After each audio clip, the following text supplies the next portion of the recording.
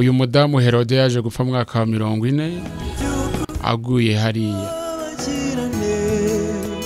Yari umudamu w'umunyapolitiki ukomeye cyane ashaka ko umugabo we aguma ku butegetsi, ndetse yarwanyije umuntu wese washaka kubavugaho.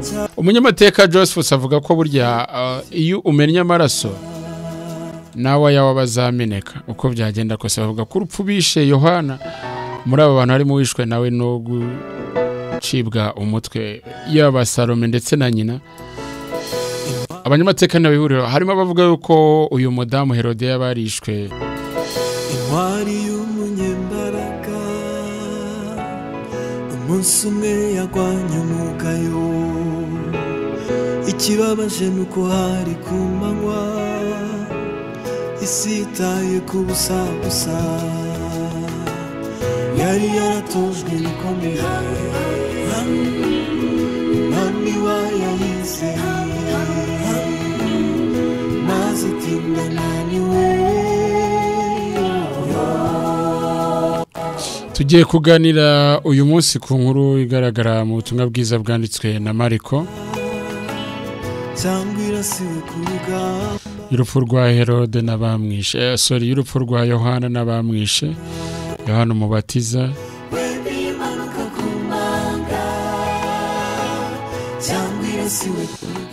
Dusoma muri Mariko 6 umurongo wa 14 akavuga ngo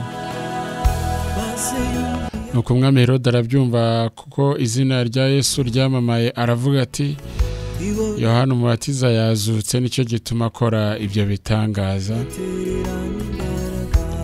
Ariko abandi baravuga bati ni Eliya, abandi bati ni umuhanuzi nk'abandi bahanuzi. Ariko Herode abyumvise aravuga ati Yohana naciye igihanga niwe wazutse. Kuko Herode ubwo yari yaratumye ngo bafate Yohana, aramuboha amushyira mu nzu y'imbohe ku bwa Herodiya bari muka mwene se Filipo, kuko Herode yari yaramucyuye. Kandi Herode yari yarabwiye Herode, kandi Yohana yari yarabwiye Herode ko amategeko ntiyemera ko ucyura umugore wa mwene so. Nicyo cyatumye Herode yamuhigira ashaka kumwica, ntiyabona uburyo, kuko Herode yatinyaga Yohana. Yarazi ko umukiranutsi wera, aramurinda, ndetse Herode amwumvise akora byinshi amwumvira anezerewe. Noneho uburyo rero buraboneka ku munsi wo kwibuka kuvuka kwa Herode, ararika abatware be n'abatwara ingabo n'abakire b'i Galilaya ngo baze mu birori. Umukobwa wa Herodiya araza arabyina, Herode n'abashyitsi be baramushima. Umwami niko kubwira uwo mukobwa ati nsaba icyo ushaka cyose ndakiguha.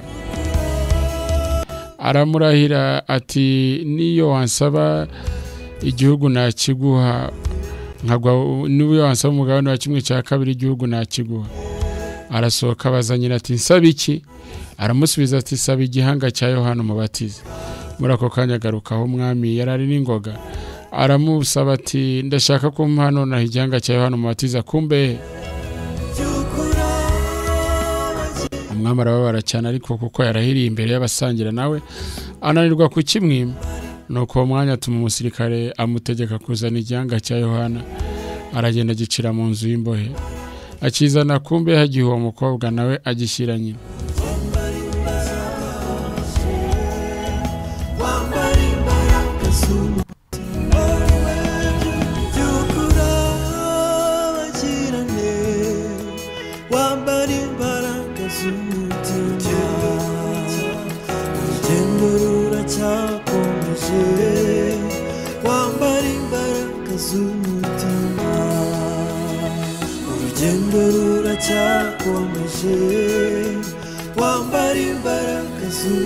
Icyo tugiye kuganira no kumenya uyu Herode yari muntu ki. Ikindi wamenya ni uyu mukobwa wabyinnye gutya yari muntu ki wewe. Iyo niyo nkuru tugiye kugarukaho uyu munsi. Ndagendera ku byavuzwe n'abanyamateka bakomeye cyane barimo Joseph. Ikibabaje nuko hari uyu mudamu Herodiya yarasanzwe afite umugabo witwaga Filipo, yari umuvandimwe wa Herod, bose bavukaga kwa Herode mukuru. bari abavandimwe babiri bavukana. Ariko uyu Herode uvugwa hano ni Herode Antipa. Herode Antipa rero icyo gihe niwe wari ufite ubutware, niko nabivuga, niwe wari umuyobozi muri kiriya gihe wayoboraga Ganira. cyangwa irasiwe ku rugamba kuba kubiyagize byari kumvikana. Bavuga ko iyo usomye mu nyandiko za Josephus bavuga ngo yari umugore wikundiraga abanyacyubahiro no gukunda icyubahiro no gukunda kuba muri politiki cyane, kuko yarasanzwe afite umugabo nawe wagombaga kuzacungura mwene nyina, ariko kuzategereza ngo ntiyabyishimye, niko kudivorsa. Baradivorsa. Herodiya asiga umugabo we Filipo ajya gusanga Herode mukuru, Herode Antipa. Iyo bavuga iby'uyu mudamu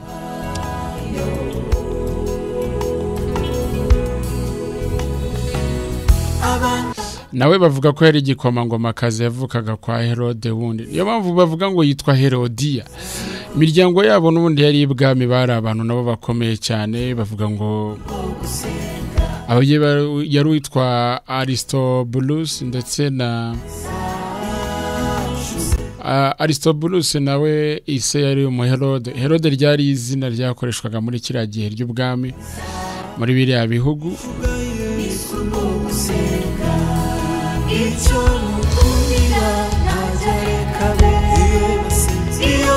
Na mama we yavukaga mu miryango ifitanye amasano n'abami no kwa ba Herode. Mama we yitwaga Berenice. Uburyo bagenda busobanura ngo yari umukobwa ngo kwa Herod the great sister, urumva nabo mu miryango kwa Herod.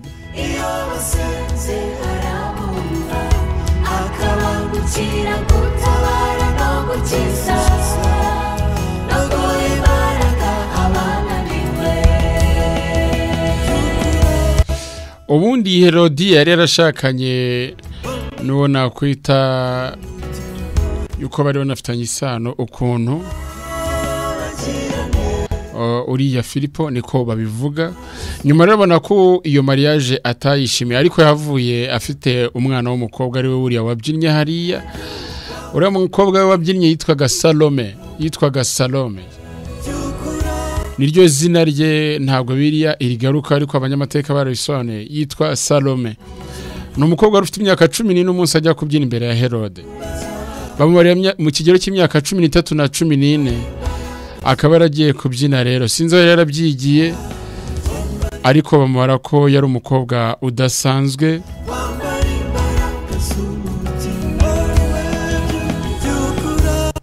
Uyu Salome avuka kuri uyu mubyeyi witwa Herodiya na se witwaga Filipo, akaba yari umwuzukuru w'umwami Herode wa kera wa mbere.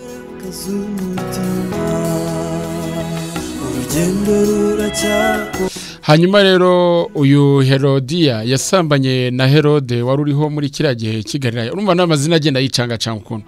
Yasambanye na Herode Antipa. Bibiliya yanabivuze yuko Yohana yabivuze. Yarasanzwe akora imico mibi y'ubusambanyi, bari basanzwe basambana. Igihe kiragera rero ahitamo kudivorce. Herode Antipa aramubwira ati ariko ubundi waje tukibanira. Umugore nawe abyumva vuba cyane.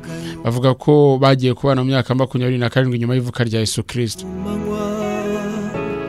Isitaye kubusa busa.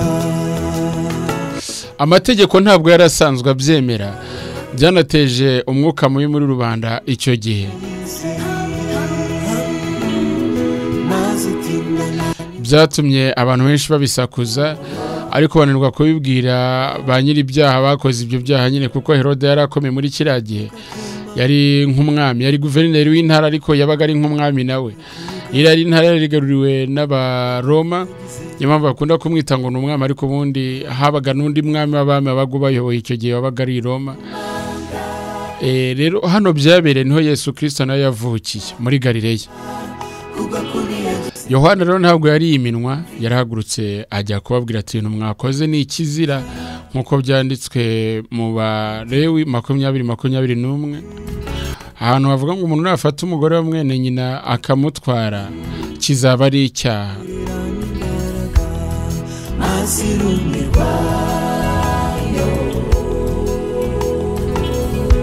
rero icyo gihe ntabwo we yabyitayeho, yafashe umugore wa mwene nyina aramujyana. Nawe yarasanzwe afite umugore. Uyu Herode ntugira ngo we ntiyarasanzwe afite umugore, nawe yari afite umugore, bombi barabyumvikanye bakora za divorce, bombi uko ari babiri, umwe asiga umugore we undi asiga umugabo we, bajya kwibanira.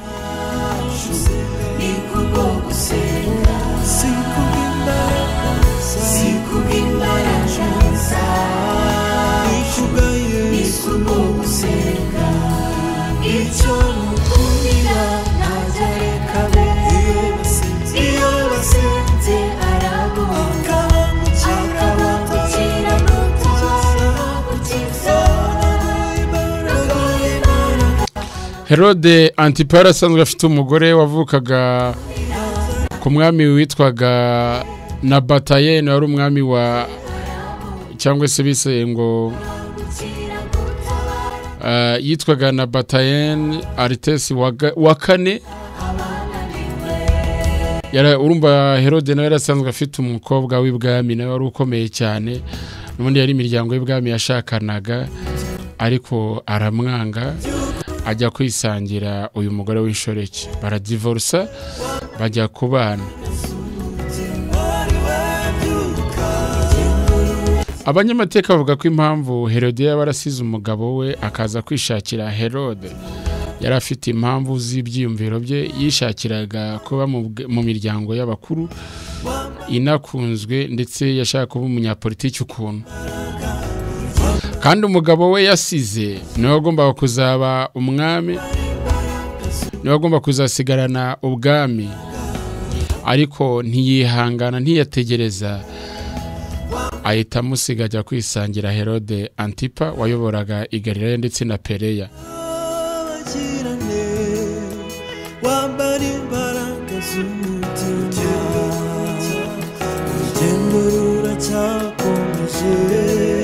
Ubwo bukwe bwabo cyangwa se uko kubana kwabo byateje umuyaga ukomeye cyane mu baturage. Babibona yuko ari uguhonyura amategeko y'Abayahudi bari basanzwe bagenderaho ya Mose, kuko byari bisanzwe bibujijwe ko umugabo yatwara umugore wa mwene nyina, cyari ikizira gikomeye cyane. Rero Yohana buri yabaga mu gace k'abatovuga rumwe n'ubutegetsi muri kiriya gihe. Yabaga mu gace k'abatumvikana n'amategeko y'ibwami, kuko we yangaga ibyaha bakoraga n'ibizira bari basanzwe bakora. Uburi bavuga ngo yabaga muri opposition, ndetse yarayoboye n'abantu barwanyaga amategeko n'imihango y'ibwami icyo gihe yari iriho, kuko bari baragomeye Uwiteka bikomeye cyane. Kandi Yohana yari yarahagutse nk'ijwi ry'urangurura, nyine yaravugaga cyane, akavuga ibintu mu mazina yabyo, ntabwo kubica ku ruhande. Ahaguruka yaragiye kubirwanya, yavugiraga mu murwa ndetse n'ahandi hose yatambuka, akavuga ko bakoze icyaha kibi cyane, Imana izabahana. Herode Antipa byumvise nta kindi yakoze, yaramufunze. Uyu Antipa ntabwo ari wa wundi wo mu byayishuwe, oya, ni Herode Antipa. Hari na Antipa w'umukiranutsi waguye i Perugamu, ariko ntabwo ari we uyu nguyu. Antipa waguye i Perugamu we yazize kubaho Uwiteka, ariko uyu Herode we ntabwo yari umwami cyangwa se yari guverineri w'intara ya Galileya, mu bice byari byarigaruriwe n'Abaroma. Rero nicyo cyatumye bamufata baramufunga, bamushyira muri gereza, kuko bari barambiwe urusaku rwe. Yaravugaga cyane buri munsi, ahora bashinja yuko bakoze icyaha kibi cyane muri Isirayeli kitabaho, kandi bakagikora ntacyo bari basanzwe babuze. Ati musige abo mwashakanye mujye kubana mwebwe, Imana izabana kandi bikomeye cyane.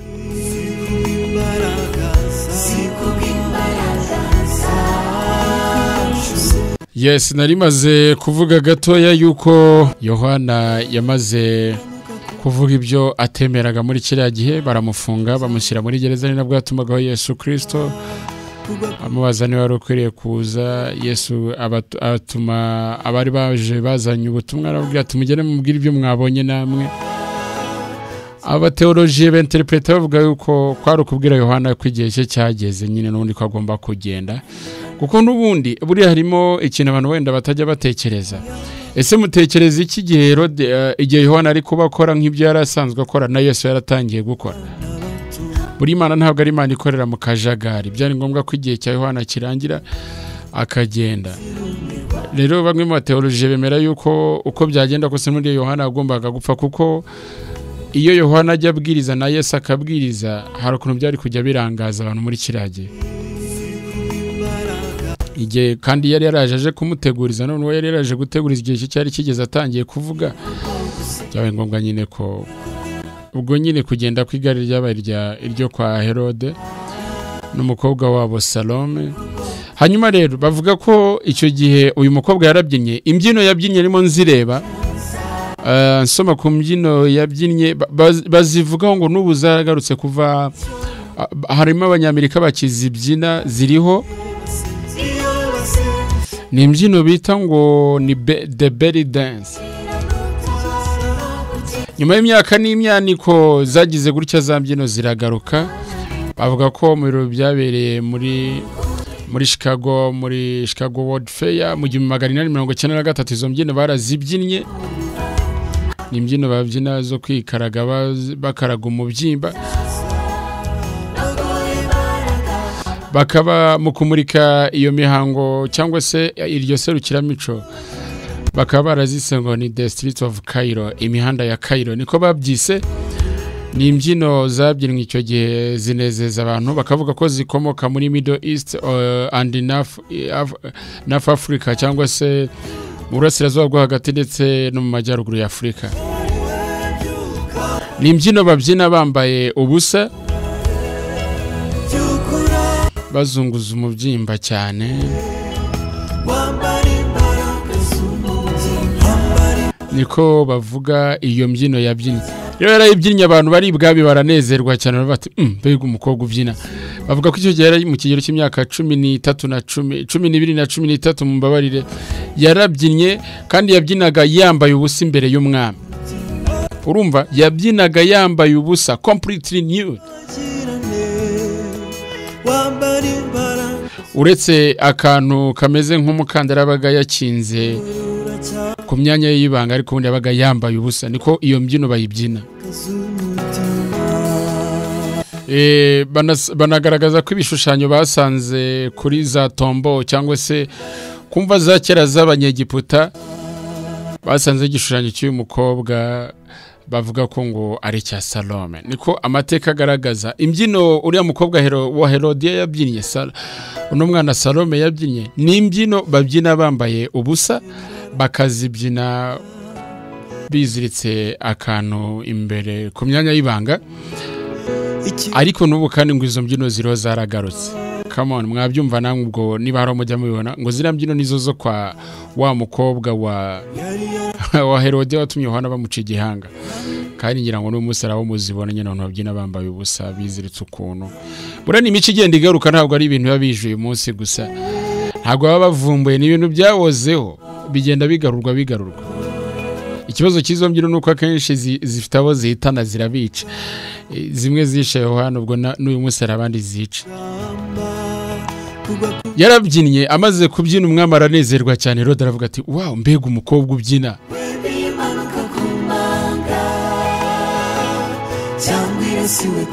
Bituma Herod avuga ijambo atari buvuge aravuga ati nkurikije uburyo ubyinnye nkurikije uburyo ubyinnye ndashaka kusaba ikintu cyose washaka ndakiguha. Kubibwira rero uyu mukobwa kuri Josephus yavuze ngo abakobwa ngo abantu benshi basoma inkuru y'uyu mukobwa ngo bamufata nkaho ari innocent ariko ngo nawe yari kaceri rikomeye cyane. Ariko yavuze ngo yari umunyabwenge ntabwo ngo she was not innocent muri zino gahunda zaberaga ibwami yari afite amakuru yarazikiri bukurikiraho n'icyo ashaka nawe kandi bakavuga ko nyina byari no kuri mission mama yari yamuhaye kuko mama akimara gushakana n'uyu mugabo yahindutse umunyapolitike ushaka guhangana n'abatavuga rumwe n'ubutegetsi bw'umutware we kandi abo batavugaga rumwe n'ubutegetsi uwa mbere ari Yohana kuko yahoraga anenga ibyakorerwaga ibwami. Bakavuga ko ashobora kuba yarasanzwe ari n'ubundi kuri mission ya mama we yari yamuhaye kugira ngo aze kunezeza umwami bize gutuma bashobora kugira icyo bisabira ahari wabona bari basanzwe bazi ko umwami yanezerewe agaba ariko niko binagenda mu bami bose. rero byaje kugenda gute yasabye igihanga barakimuha kuko nicyo yari yifuje barakimuzanira ariko Herode nk'umuntu wakuriye buriya gukurira mu rusengero n'ibintu byiza yarasanzwe z'amategeko yarabizwe ibintu yakoze nari cya kandi yarabizwe ibyo Yohana yamubwiraga ko ari ukuri ariko ananirwa kwiyumanganya ananirwa gufata umwanzuro avuga ati ibyo simbyemeye aravuga ngo ubwo nemeye ikintu ubwo nyine kigomba kuba ariko yarabizi ko Yohana yamubwiza gukuri ariko ananirwa kuvuga irindi jambo kuko yari amaze kuvuga irindi bituma rero Yohana bajya kumucira igihanga muri gereza arapfa yishwe n'uyu mukobwa wa Herode ndetse wa Herodiya ndetse na Herodiya barakizanye igihanga bakizanye ku isiniya cyangwa se ku ipurato mu cyongereza bavuga ko bakizanye kuri plata arishima cyane Herodiya aravuga ati niki twashakaga ibirori birangira bitanye Yohana mukozi w'Imana arigendera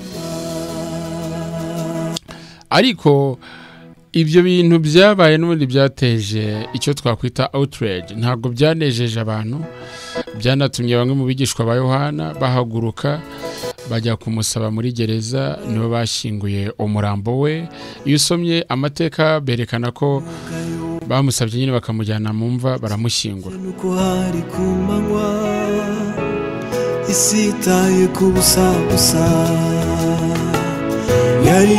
Herod yari umudamu muri umunyapolitiki ukomeye cyane uko bavuga yagerageje gushaka uburyo ari wagumana imbaraga kuko ngo abonaga umugabo we agenda buke cyane yabonaga ngo umugabo we agenda gake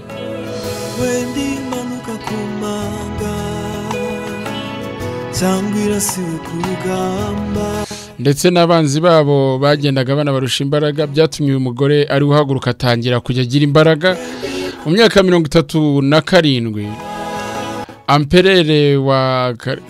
amperere Karigura yazamuye Herode wundi Agripa abari wagira umwami ubwo byari bivuze ko Herode ndetse n'umudamu we Herodiya bari bacishijwe bugufi bazamuye mwene se wabo cyabaye ikibazo gikomeye cyane byatumye Herode Antipa ndetse na Herodiya bahungira i Roma ariko bari bagiye gusaba yuko nabo bagira ubutoni ku umwami w'abami wari uriho icyo gihe Karigura igihe bari bageze i Roma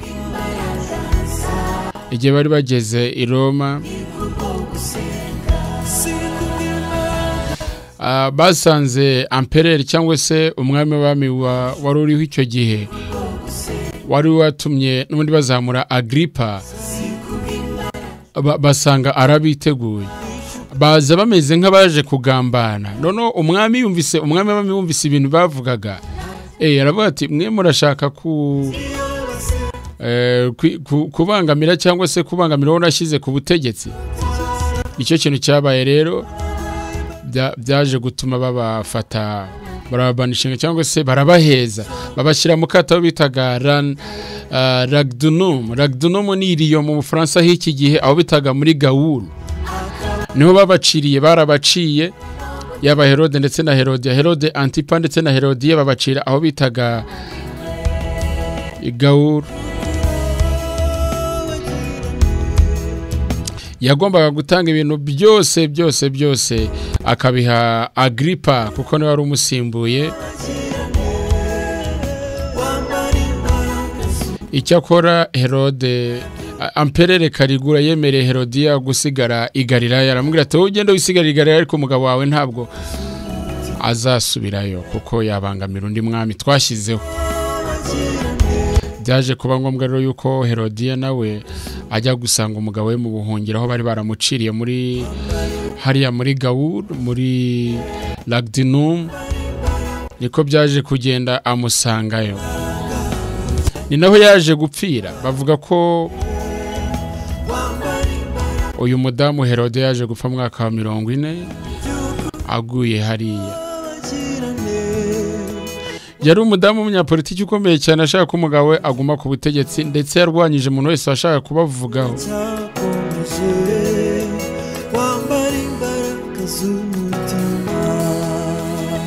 urugendo ruracyakomeje. Umunyamateka Joseph avuga ko burya iyo umenya amaraso nawe yawe bazameneka uko byagenda kose. Bavuga ko urupfu bishe Yohana, muri abo bantu harimo wishwe nawe no gucibwa umutwe, yaba Salome ndetse na nyina.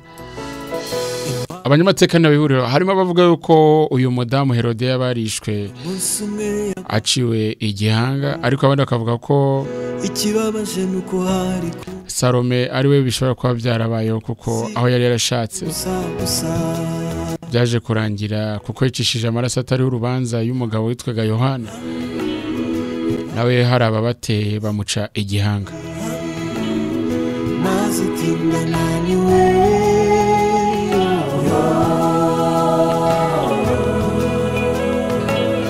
wendi manuka kumanga cyangwa irasiwe ku rugamba kugwa kubiyagize. Herod yapfuye mu mwaka wa 40, akaba yarapfuye rero yarapfiriye mu buhungiro. Ibyo bifurije Yohana n'ubundi byarangiye nabo bibabayeho, kuko bapfuye nabi, bapfuye bazize. Baravuga ngo iyo wicishije inkota nawe nibiza kwica, nabo ubuzima basazemo ntabwo bwabaye bwiza cyane. batererana imbaraga mazirumirwa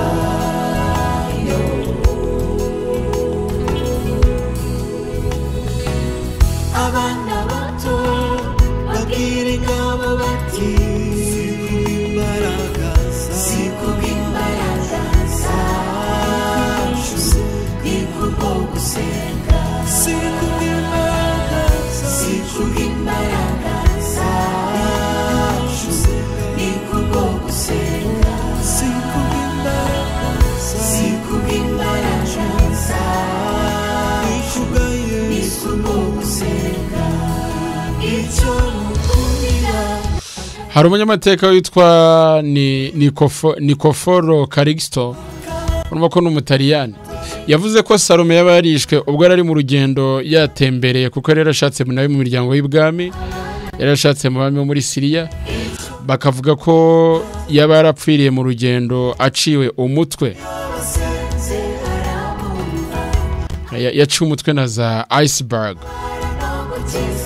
Iceberg ni ibuye bya abiri mu nyanja binini cyane, sinzi uburyo byaje kumugwira. Rero iko umunyamateka yavuze ngo icyo yakoze kuri Yohana nawe cyaje kumubaho, yapfuye aciwe umutwe, na nizi iceberg.